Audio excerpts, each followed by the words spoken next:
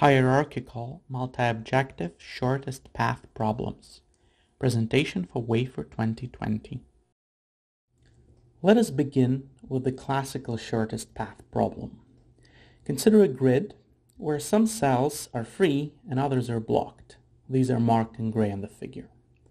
Suppose we have a robot that can move from cell to cell in either of the four directions. And let's say we have a goal cell that the robot needs to reach. Finding a shortest path from robot's current position to the goal is an instance of the shortest path problem. More abstractly, we can formulate it as follows. Given a graph G with two distinguished vertices, called the root and the goal, and a cost function C, which assigns a non-negative real to each edge, we need to find a path from the root to the goal that has the smallest cost, where cost of a path is defined to be the sum of costs of its edges. Shortest path problem is a classical object of study in motion planning, and a variety of effective algorithms exist to solve it. What if our cost value cannot be modeled by a single real number? For instance, what if our objective is to find a path to the goal that stays as far away from all the obstacles as possible? Since there will typically be many paths that optimize that objective, let us say we would like to find the shortest one among them. The multi-objective shortest path problem naturally fits into the same framework as the classical one if we redefine the type of the cost function. In our case, cost of an edge is given by a pair, AB, of non-negative reals, where A is the distance from the edge to the obstacles, and B is its length, which for the grid graphs is always equal to 1. In order to define cost of a path, we need to define a composition operation, which here takes the minimum of the first components and sums the second components. Cost of a path then becomes as follows. The first component is the minimal distance to obstacles, and the second component is the length of the path. Finally, we define an ordering on pairs, which corresponds to optimal paths having the smallest cost. Such a structure in costs allows us to run many classical shortest path algorithms, of which Dijkstra is perhaps best known. In some instances, it will succeed and produce an optimal path from robot's current position to the goal. However, for other locations of the goal cell, it will produce a suboptimal path, shown here in white, while a path of the smallest cost is marked in yellow. Both of these paths come equally close to the obstacles, but the optimal one is shorter. Indeed, the length of the path found by the Dijkstra algorithm is 18, while an optimal one has length 12. Perhaps the best way to explain why the Dijkstra algorithm fails is by alluding to the failure of the Bellman optimality principle. Being a dynamic programming algorithm, the Dijkstra relies on subpaths of optimal paths to be themselves optimal. More careful analysis shows that it is enough to know that there is an optimal path whose all initial segments are optimal. But even this weak form of the Bellman principle fails for our cost structure. Indeed, consider the cell marked in yellow through which both of the paths we looked at earlier go. The cost of the white segment is smaller than that of the yellow one, since it stays further away from the obstacles. However, once juxtaposed with the same segment to the green cell, the ordering on the costs of combined paths flips. Note that a similar phenomenon will therefore impact any other shortest path algorithm which, like Dijkstra, consists of a single wavefront propagation. To describe conditions on the cost structure under which the Dijkstra algorithm does work, we need the notion of a cost monoid. Recall that a monoid is a set with an associative binary operation, referred to as multiplication, and a unit element. A cost monoid is a monoid with a linear order which respects the multiplication in the sense that if a is less than or equal to b, then multiplying both sides by any element C preserves the inequality, and with the unit element being the smallest element in this order. We have already encountered two examples of cost monoids. The most familiar one is the non-negative reals with summation. This is the cost monoid that is used most often in motion planning. The other example that we have seen before is R-min, reals with the operation of taking the minimum.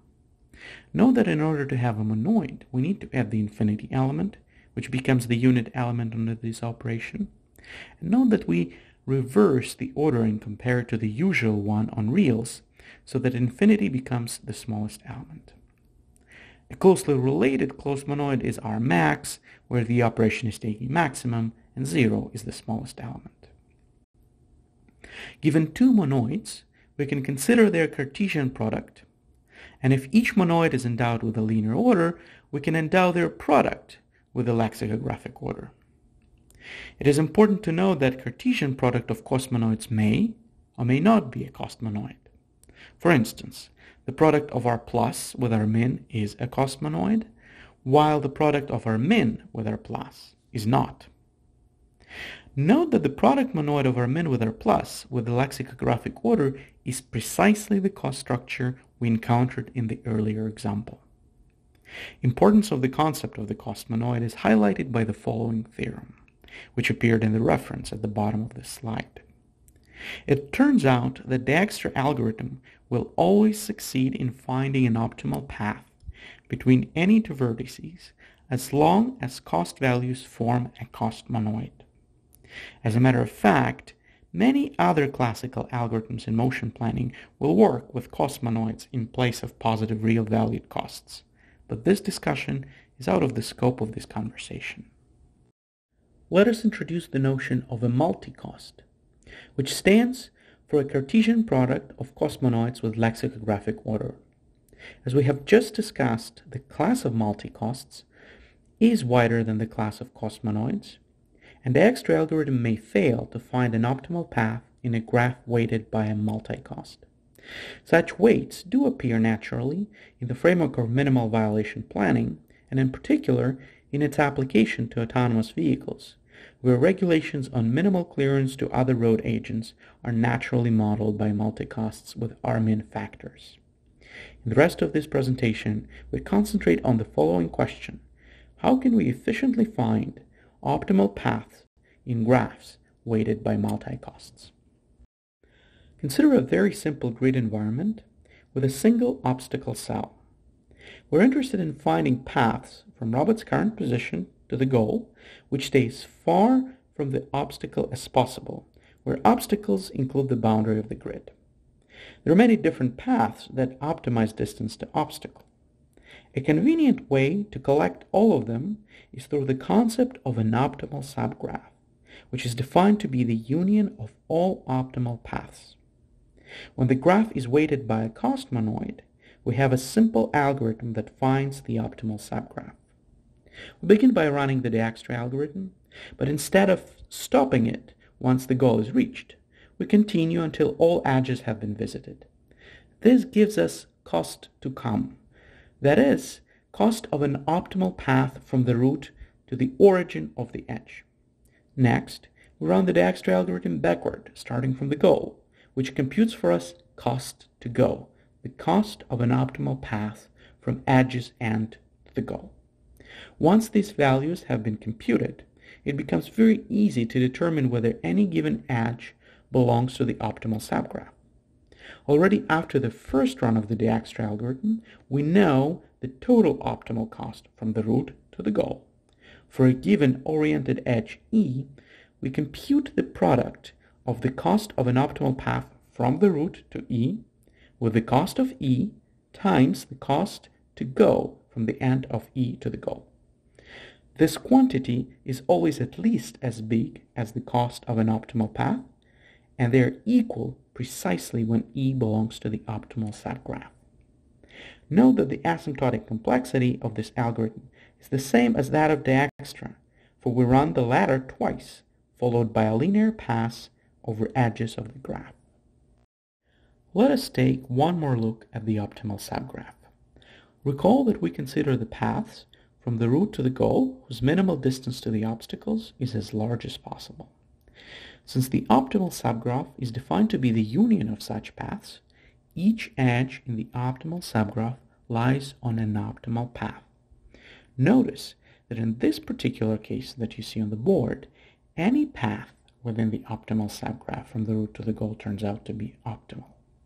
This statement is not automatic, for it is conceivable that multiple optimal paths can be combined into a suboptimal one. In general, an optimal subgraph is a directed graph. But in this particular case, since we're only concerned with the minimal distance to the obstacles, both orientations of every edge belong to the optimal subgraph. Here's another example where orientation does matter. Consider the shortest paths from the root to the goal. That is, cost of every edge becomes 1, and the oriented optimal subgraph is shown on the right. Once again, there are multiple paths within the optimal subgraph, and all of them have the same length and are optimal.